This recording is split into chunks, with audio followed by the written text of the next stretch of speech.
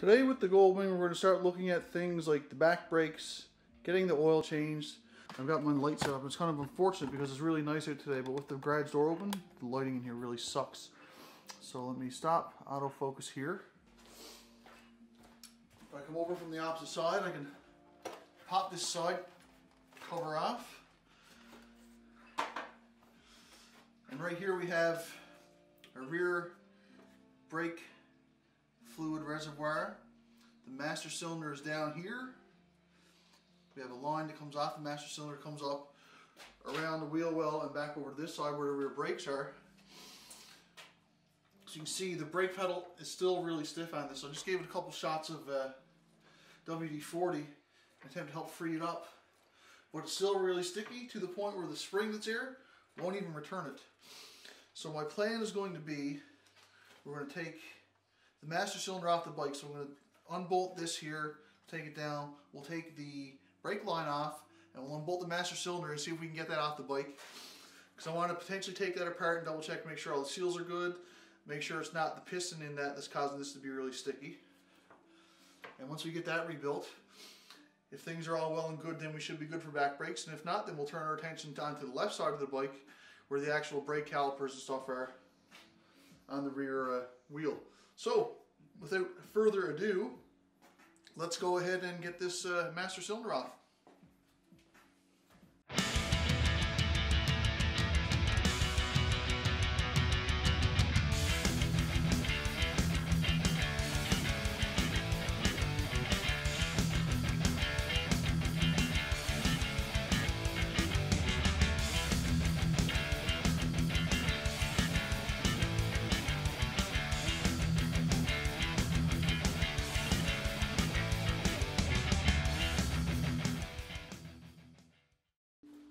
The garage is extra cramped today because it's really raining out really hard, and I don't want to put my bikes outside and get them rained on, especially my ATC 70 and my XL. Those things will never see wet. Anyways, so this is what we have left to do with the bike. Like I said, first what we're going to do is we've got a rebuild kit for that rear master cylinder now. This is Honda part number 43520-MB9-781. I had to order that from my local Honda dealership. Also got a filter for next time, oil filter for next time. I already did it once. It's just an extra filter to hang on to for next time. We've got a set of valve stem oil seals for this bike. So I ordered these on eBay. I got these from BC. They're not Honda OEM, but Honda OEM, they wanted like 15 bucks each. I got this whole set for 45. See how it goes. Probably gonna be better than what's on there. I'd say what's on there is probably rock hard. And then finally, we got these brand new Dunlop D404 motorcycle tires. The rear on this bike actually calls for a 140 width tire, but when I looked at how much space there was between the rear tire that's on it now, which is a 130, and the axle housing that goes our drive shaft housing, there's like 2 millimeters there, so I didn't want to stretch it, so I went with the 130 like what's on her now. So that being said, here's our rear master cylinder rebuild kit. Let's get that rear master off the bike and rebuild it.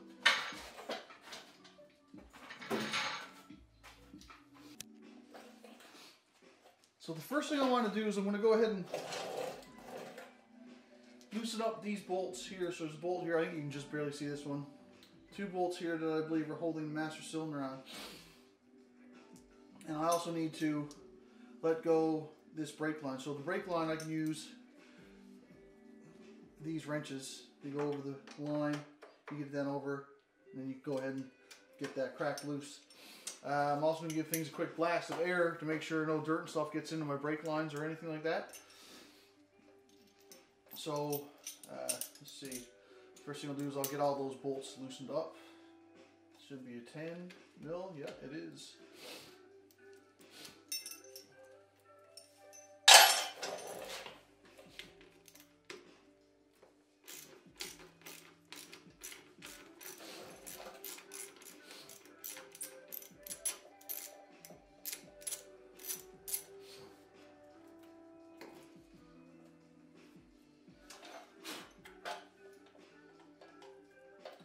Definitely don't want to clean that hardware up for sure. It's in quite a state. A lot of rusty shit on it. So it's that. I think the next thing I'll do actually is loosen up this brake line, because I'm going to want this to be, I guess, half rigid when I try to loosen that up. If I let these off and I start trying to wrench on this, that master cylinder is just going to be twisting around. So a good quick blast of air.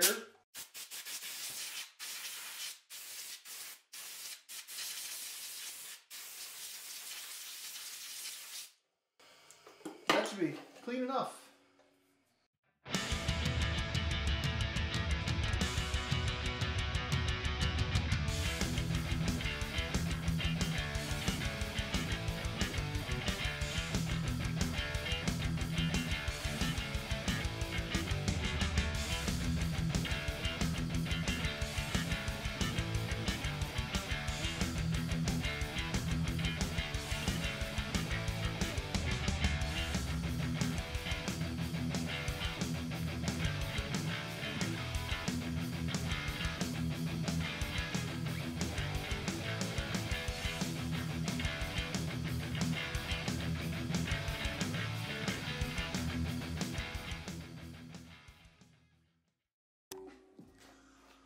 So I'm going to try to get your guys' eyes on this. You can see that circlip that's in right here.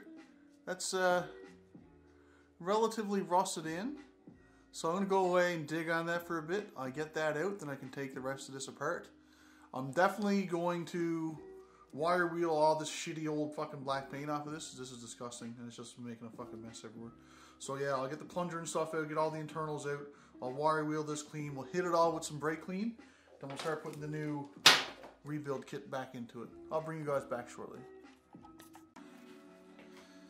So I managed to get the plunger out by getting the circlip out, and to get the circlip out I had to actually cut down into the side of the housing so I could punch the circlip out from inside this way. It was just completely rusted onto the cap here, and there was no way it was coming out. This will not affect or impact any performance whatsoever, as everything is sealed behind this plunger here anyways. So I'm going to go ahead and get the rest of the stuff out, get this cleaned up, and we'll start rebuilding this. So I managed to get this all apart. Got the new piston and seals and everything in now. So this should be a good, non-leaking rear master cylinder. So I'm going to go ahead, put this back on the bike now.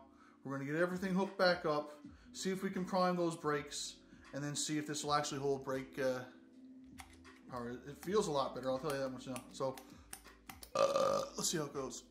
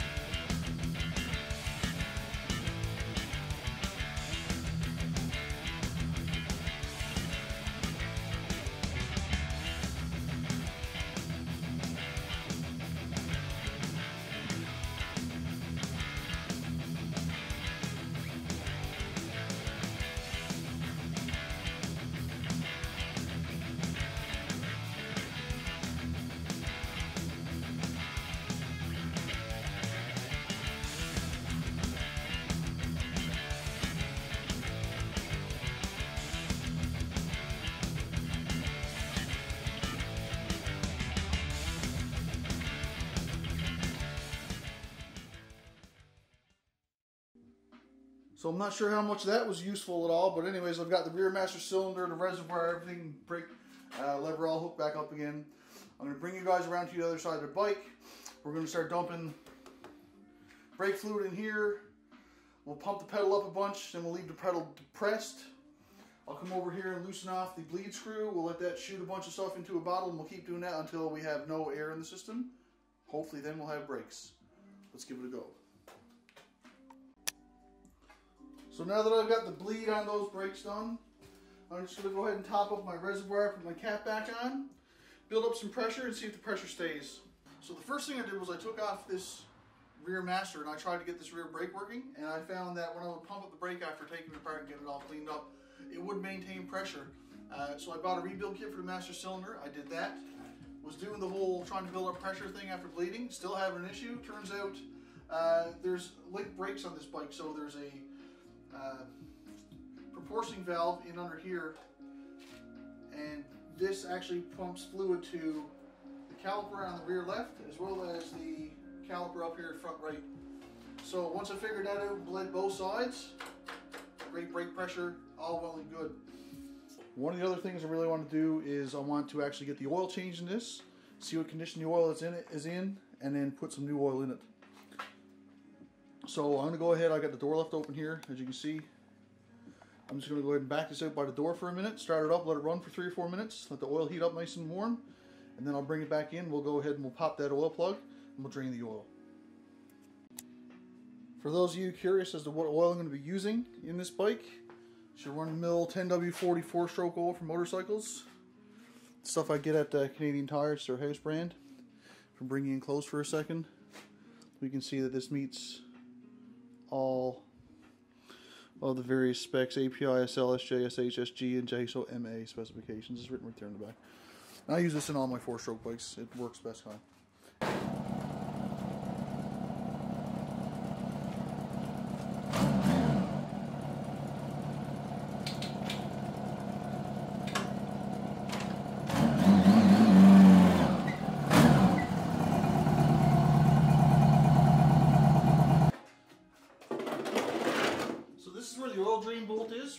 Right here is a coolant drain bolt. We're going to be using this oil drain bolt here. Crack that, and we'll let that oil drain into the bike.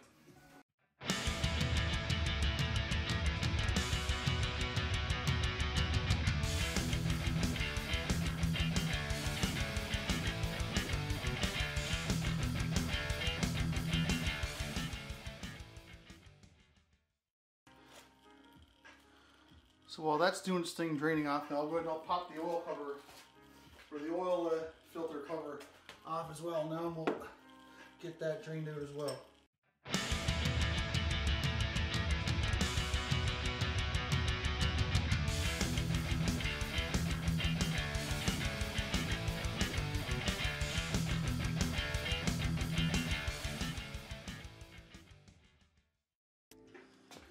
So while the final drips of oil drain into the bike, I want to do a couple things. First thing I'm going to do is pop this oil filter out of the housing. For some reason it doesn't seem like it wants to come out.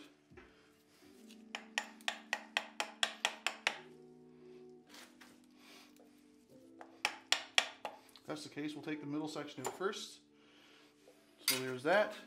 You see right here there's an O-ring.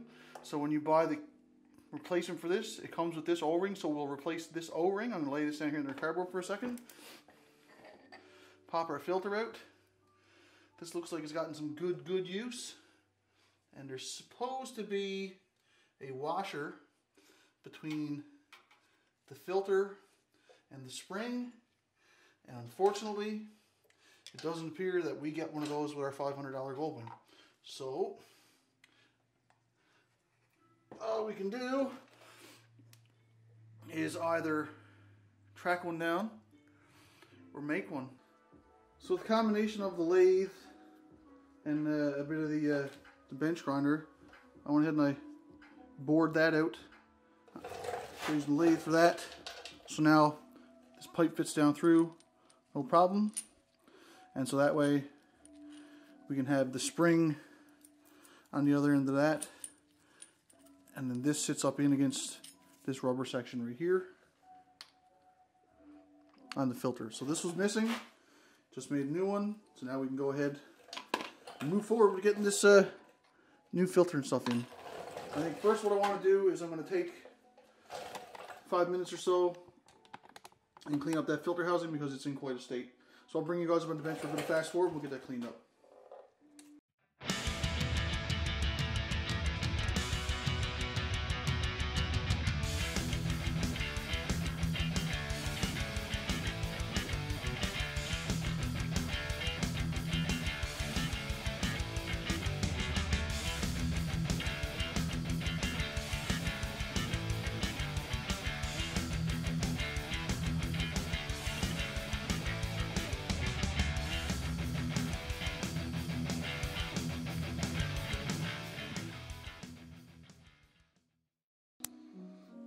I'm going to take this out by the door and give it a good solid blasting out. Now I got most of that crud free.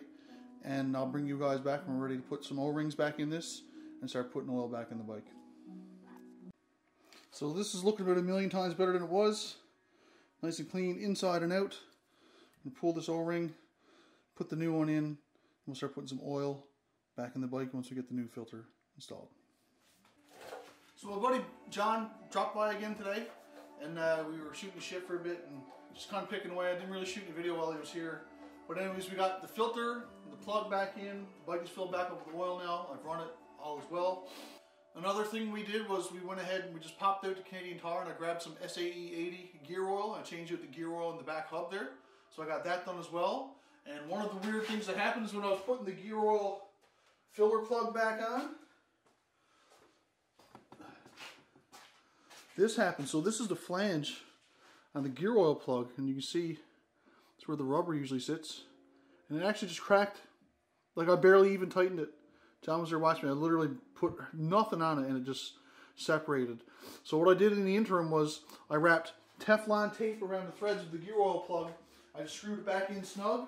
So that should be good for now. But John's going to grab me a piece of 2-inch aluminum and I'll machine a new one of these on the lathe. So I'll bring you guys along for the ride when we do that later in the week. This is the situation we have currently. So this is the drain plug, or the fill plug, sorry, for the rear gear oil. And when I changed the gear oil the other day, I was tightening this on and I barely even had it snug and this happened. So this outside flange actually came off. So if I bring you in close, and this focuses ever, you can see right there where it was cast and the casting cracked. So this is what we're going to do right now.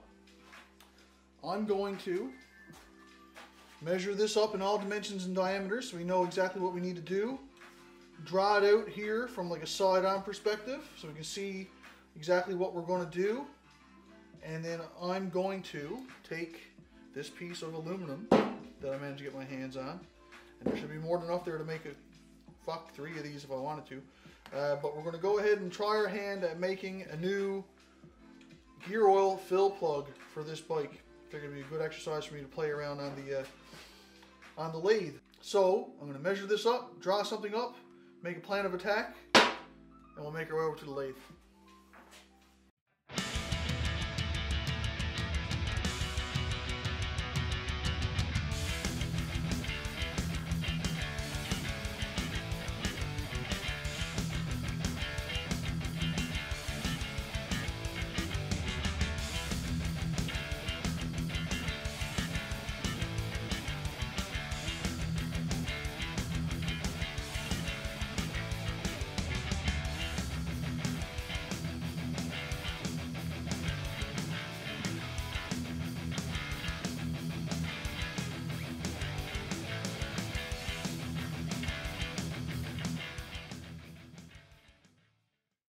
So those are my rough measurements. So essentially this is a 30mm plug. We've got a bit of an undercut here, as that's where this O-ring sits. Right in here, sort of thing. That gets held flush against the rear hub to keep the gear oil in. And this is a 17mm hex. Now the thing is, I'll turn this down to 17mm. But then I'm going to file it manually on 2 sides, just so I can have a spot where I can get a wrench on. I don't have a milling machine, so I can't do the proper 60-degree turn mill, 60-degree turn mill to make this. But that's fine. That doesn't need to be. As long as I got 2 flat surfaces to put a wrench on, this will be good.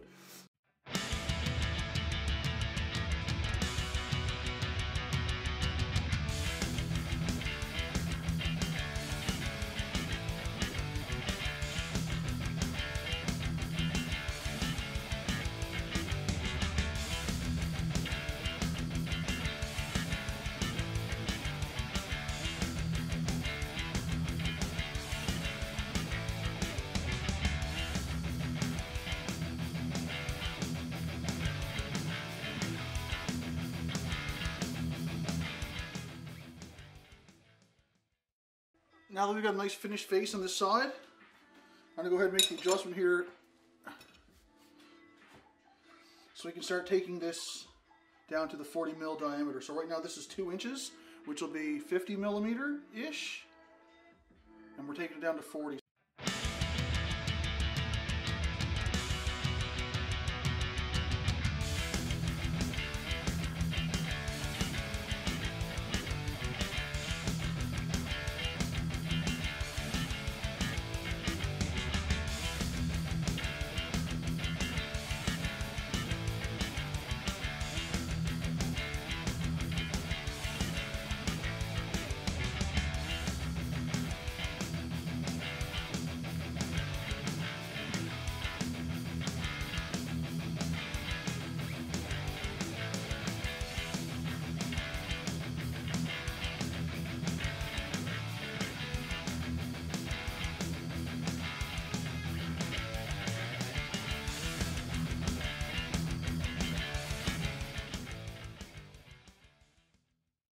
So I'm going to keep doing this for a bit. When I get it down to 40 millimeters, I'll bring you back and we'll talk about what we're going to do in the next step. So we've taken the part down to the maximum OD, which is this flange. See, that's 39.95, 39.96 millimeters. So now the next thing we need to do, now that we've got this whole piece down to 40 mil, as we know, looking at our diagram here, that's this diameter here. So the next thing I want to do is I want to take down 7 millimeters worth of it, maybe a little more, just to give myself some working room, down to 29.75 or 30 millimeter.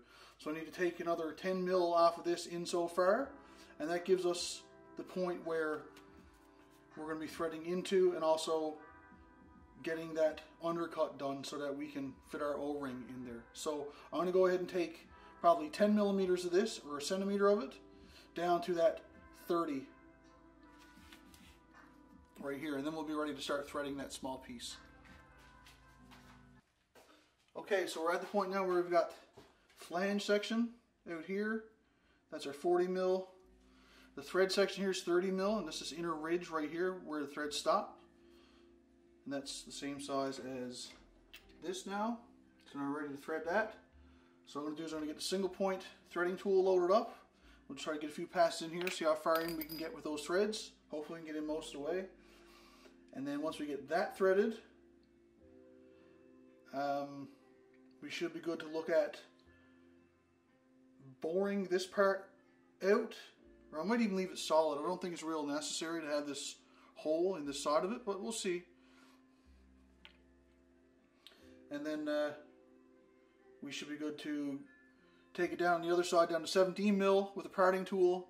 Then we can lop that off and then put a 2 flats on it so we get a wrench on it. So let's see if we can get some thread on this 30 mil section right here.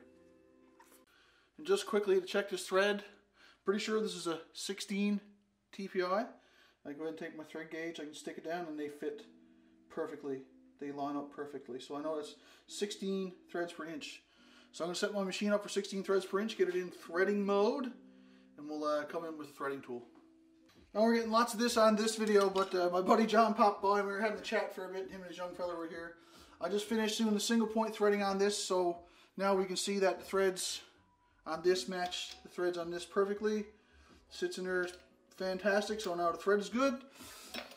I just finished doing a bit of a undercut in here for our O-ring, so if I locate the O-ring, we'll see now that this will come in over these threads and just sit slightly recessed under that. It's about halfway in. I don't have any tools to get in any deeper. I was thinking about adjusting one of my parting tools, but I really don't want to. And I don't have any high-speed steel to cut a new one. So I'm content with that. As long as it's seated under there, it'll hold that in against the side of the hub, then it'll be good. So at this point, we are ready to do a couple of things.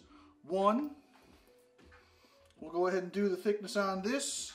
So that's going to bring us out to about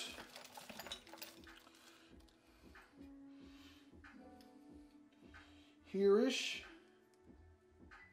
So I can make a little mark here. That's going to be the outside of that. So I can come now with the parting tool, probably between these two lines here, and bring this down so that we have enough inside then that we can make a spot to put a wrench. And then on the outside here, from here back, this is where we'll part all the way through. And I'm probably going to have to use a hacksaw once I get in so far, because I don't have a parting tool deep enough to do that. So I'm going to start bringing this in for parting, and we'll see if we can get in far enough so we can make a decent wrench hold for that plug. So essentially there's the new plug. You see we've got our threaded end, the flange, slight undercut. I'd say there's probably about 0.5 millimeter of undercut there, so it should be enough to hold our gasket or grommet in place.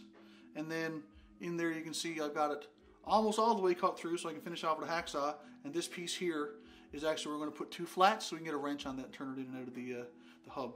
So there's the old one that's broken. See, there's a flange comes off it. There's the rubber that went in. You can see it was hollow there, so we didn't bother doing that with the one we just made. We have a look at the new one here. So this rubber goes here. There's a flange here, and this flange is only about half as deep as the one on the existing one, but that's okay because that'll squat down a bit and it'll be good anyways to keep the juices in. So I'm going to go ahead and put this back in the vise quickly. We're going to flatten off a couple spots here so we can get a 21 millimeter wrench on it, or maybe a little further and do a 20 mil, and then we should be good to test this out and see if it fits in the bike. So there's our new plug fitted into the hub. All is well. The rubber grommet is nice and snug. The plug is nice and snug in the hole. The threads actually got a bit tighter as it went out, so I must have been a little bit of a tape around them. So I dressed it down with a file. That's good to go. Now we've got our new plug done. So now let's move on. I'm at the point now where I've got everything off on the right side of the bike here. So this is cylinders 1 and 3. Now the trick is that you can put cotton rope down inside the cylinder through the spark plug hole, and then turn that piston up to top dead center. And what will happen is then the rope that you feed in there, so I just got this cotton rope here, the rope that you feed in there will keep it so that after you pop the collets or the keepers out of the valve springs, your valves will stay in place and they won't drop down into the cylinder. So I'm going to go ahead and make up a little thing so I can compress those springs. I'm going to get some rope down in those cylinders, and then I'm going to go ahead and get these valve seals changed on the 1 and 3 side. So I just quickly want to show you guys what I did now to be able to compress those springs. So what I've got done is I've got a simple piece of threaded bar. I went ahead and screwed back in the rocker keepers, or the rocker bolts, rocker assembly bolts. I just use vice grips to clamp this piece of threaded bar on each of those, so that's nice and solid. So now I can come in under here, like so, get this on top of the valve springs, rotate that in, you'll see that compresses down. And now I can get at those keepers with my magnet. So I'm going to go ahead, get those keepers off that spring. We'll have a look at the valve seal that's there. We'll put the new one on, and then I'll do the same for 7 more valves, and we'll get this put back together. So there's the valve stem oil seal. I was just giving it a quick clean off. There's a lot of junk and crud on it. So I'm going to grab my envelope full of new ones, just right here. I'm going to pop this one off. So here's my new ones. Pop this one out. See, I can see it looks like it's pretty loose already.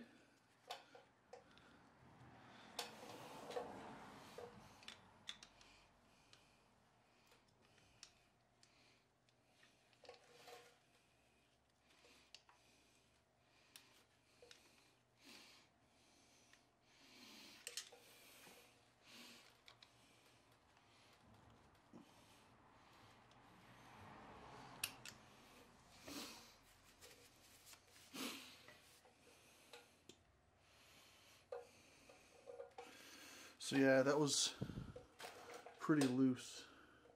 Let me get a focus because I got autofocus off. Let me turn this back on for a brief moment. So that one was pretty loose.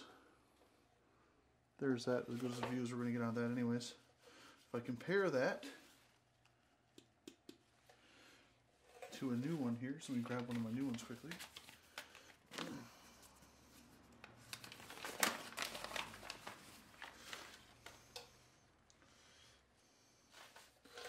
You can see how that hole in the new one is a lot smaller than this old one. So this old one here is just wallered out. This is probably original, and I mean, this is one's nice and rubbery. This one feels like it's hard plastic.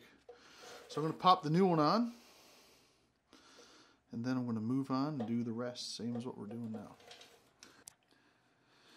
So just want to do a quick check back in with you guys now that I got the fuel pump and the tack gear back installed. I've got the cam and the rocker assembly all back in. And I'm getting ready to put the heat shield on for the front timing belt cover. And the thing is, there was a gasket on this here, and it's completely boned. It's like brittle. So I went ahead and cleaned this up with some brake cleaner. I did the same for the surface over there on the bike. And essentially what I'm going to do is I'm just going to take some black silicone RTV, high heat RTV, and just paint around this a nice light coat, and we'll stick that on. This is not going to be running for a couple days yet. At most, once I get everything back together, I'll turn the motor over by hand a couple times. But just little things you can do if you're short. Like, I'm sure if I had to go and order that gasket now, I'd be a week waiting for it. In a week's time, I plan on being 500 miles from here. So I'm going to go ahead and use black RTV. We'll put it on that, and we'll stick this back on the bike. Then I'll get the cover on, get the cam gear back on, and then I'm ready to go attack the left side of the bike. At this point, I've got the right side of the bike done, and everything is back together. So what I'm going to do now is I'm going to do this side, and I'm going to actually try to present this one in a bit more detail now that I'm familiar with the process. And I'm probably also going to do a video specific to how I'm actually doing compression on these springs when I get these off, just to show how I'm doing that as well, because it's a pretty neat little trick that helps make this go a lot easier.